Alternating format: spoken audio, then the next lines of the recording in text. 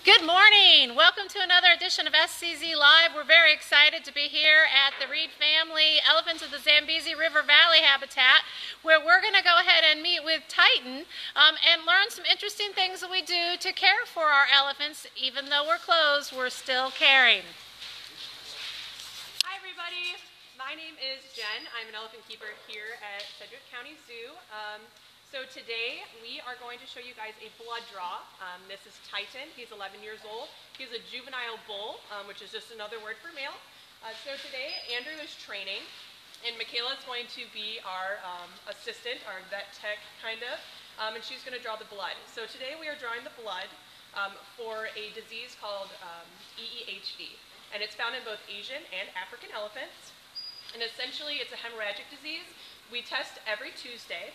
And on Tuesdays, we draw the blood, we send it off to the vets, they look at it and look for things called viral loads, which I'm sure you'll learn more about later today.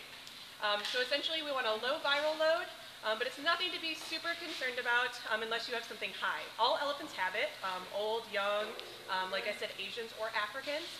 So it's nothing super stressful, we're just trying to be proactive. The faster that we can get on top of this, the faster we could treat if we have something like this, and the more successful our outcome could be. So today, Andrew's going to lean Titan in here. We'll bring you up close and personal, and we will look at a blood draw today.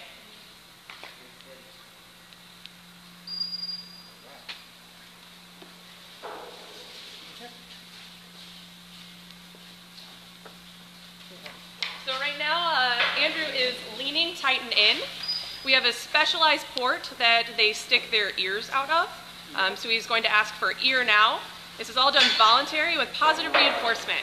So he's asking us to lean in just a little bit more so Michaela can get a little bit more ear and see the vein.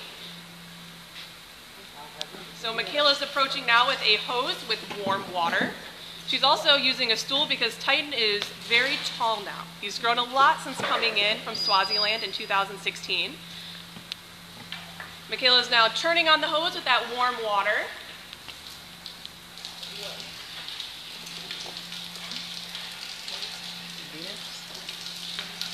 He is a 4,700 pound juvenile male. And today he's getting fed sweet potatoes, white potatoes, apples, carrots, and at the very end, as an extra juicy bonus treat, he'll get himself a cantaloupe. Who doesn't love a good cantaloupe? Correct. Why are they warming up his ears right now? So we're warming up his ears so that we can see his veins, essentially. So the warm water will make the veins pop. So if we slide right here to the left, we'll slide our camera here. You can now see the veins, and we'll have our elephant manager poke out some of the veins for you. So he has lots of options for veins today that Michaela can do. All you phlebotomists out there, here's a good vein. Okay, Michaela's going to step up. Now Michaela's going to step up again. You're fine.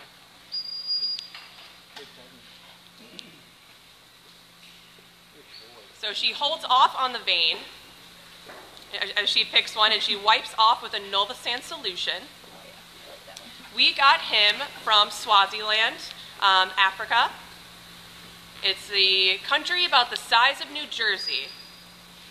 And hi, Kate from New Jersey. I'm glad you're watching us right now. Thanks for joining us. You got a flash? All right, Michaela said poke, and it is in. She has a flash. She is now filling the tubes. So the purple tubes are the CBCs and what we also are going to send off for the EEHV. And then we're also doing 2 more tubes that we do a hormone study with a nice lady named Carrie Moorfield out of Omaha. Woohoo! So the tests that we run on the blood are the EEHV viral load, so the vets will talk more about that later at 2 o'clock. And then also are the hormone testing, and we can also do vitamin levels and all that kind of stuff as well. There we go. So she's just making slight adjustments on that vein. There we go.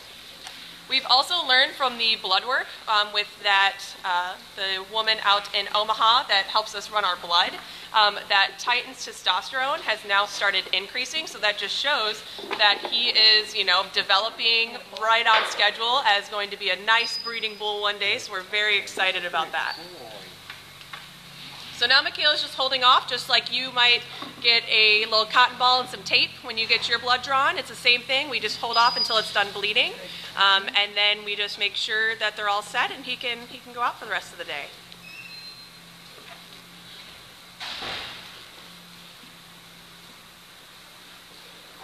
But everything is done voluntarily.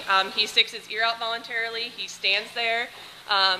He wants to stand there, and he gets the food, and that's the most important thing with these animals. They're extremely social and extremely smart, and we have to work with them. There was a question out there from Ryan, if we took down their old habitat. Their old habitat for the elephants was actually converted into more room for our rhinos, so that particular facility is still here. It's just been renovated with more outdoor room for the rhinos. However, if you do look at the Sedgwick County Zoo Master Plan, you can see over the next few years what the plan is for the entire zoo. All right, so we are now done with Titan, but we're going to show you all of his blood that we got today. So that's going to help us with hormone research, the EEHV research, and enough blood for the vets to do all the stuff they need to do. What size needle do you need to use? So for the juveniles, we use a 21 gauge needle, and for Johnny, our big male, he was 19 years old, we are using a 19 gauge because we draw from the back of his leg, and he has larger veins. Good job, buddy. Is the blood draw, the amount of blood, comparable to what they might draw for humans? I am not sure. That might be a question for the vets. Well, we'll see if the vets know that at 2 o'clock. Carolyn comments about how great of a job you guys have done with training, because he is more cooperative than most humans in blood draws. And from having my 2 children, I can definitely tell you that's the case out there. So for our Facebook Livers out there, at 2 o'clock we will go to the vet department, where they're going to take that blood then and analyze the blood from what we do here at Sedgwick County Zoo, so that you can see the whole process of everything that occurs. Right now Titan is getting his treats for doing his great job of the blood draw and those training activities today. We have 8 total elephants at the zoo. We have 6 females and 2 males. We are a multi-generational herd, meaning that our age ranges are 9 to 48. And we also are a breeding group, so that's why we brought a Johnny in from Birmingham Zoo in May of 2018, was to hopefully be able to breed, so we're working on it. All right, Facebook family, we're so glad that you're out here with us today. Remember to join us back at 2 o'clock at the veterinary department, where we look at Titan's blood today. But also don't forget that in just a few minutes, I'm going to switch over to the flamingo off-exhibit habitat, where you'll get to see those flamingos moving from their on-exhibit habitat to the off-exhibit habitat in preparation of breeding. Thanks, everybody, and have a wonderful day.